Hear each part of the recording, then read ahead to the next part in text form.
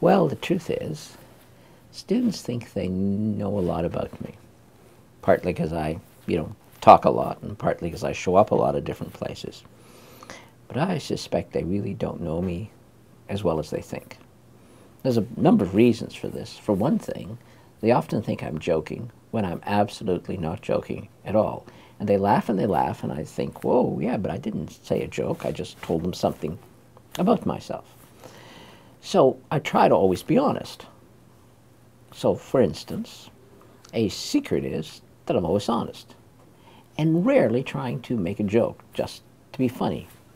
So, for example, when I refer to my spies, when I say my spies are everywhere, I'm not fibbing. My spies are everywhere. One of my secrets is I really do have a spy network. And it's, Shlomo, it's all over. In the space of a week, I will hear from people all around the world telling me what, generally speaking, would be considered secret things. If some spy agency really wanted to know what was going on in the world, why on earth would they look at, all the communications of like millions of people? They wouldn't have to. All they'd have to do is tap into my network.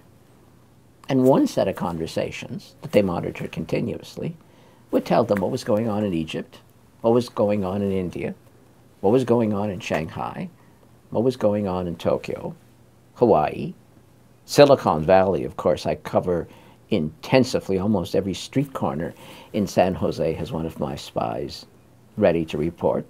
Downtown San Francisco, Berkeley, Canada from coast to coast, including the North Coast. So they're there. I even have my spies, just everywhere. In government agencies, private companies, in charities, in NGOs.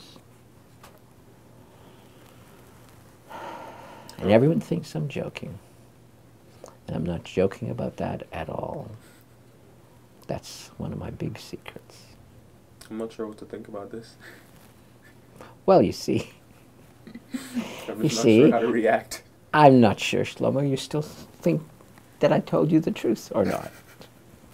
But I did. So, I have all these spies. People think I'm joking, but they're really there. They're there all over the world. They tell me things. Do you know how important it is for me to have someone who's at the place where an event is unfolding and can tell me what they think? And since the spies, many of them are known to me personally, not just anonymous people that recruited themselves from my classroom, it is so important because the media cannot do justice to someone you trust on site in Egypt, for example, telling you what people are thinking about the unrest there. Or in Europe, when the Soviet Union was coming unglued. That was an amazing period of time. Gigantic empire comes unraveled in the space of a few years. My spies are on the ground. They were in Russia, they were in Poland, they were in Czechoslovakia, they were in East Germany. The history that is relayed to me in these circumstances is a precious resource. I don't know what I do with it, actually. It helps me understand my world, which I like to do, which I do really like to do.